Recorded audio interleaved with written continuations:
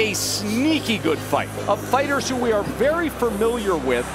When you see Joet Gonzalez and Isaac Dogboe, they may be better versions of themselves right now than they actually were when they fought for a title and actually had a title.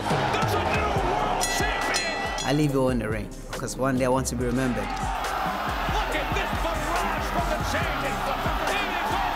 Dogboe is a dog. He's a guy that's going to find a way. You're not going to turn him away.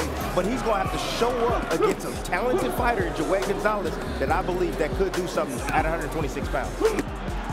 Whoever they put in front of me, I'll fight the top guys, the best guys, and this opportunity means everything for me. It's now or never. I think this fight really propels me to the next level. He's a competitive guy, you know. So am I. I personally like both fighters. I respect how they go about their craft, and you like their personalities. These are two guys that's really hard to dislike.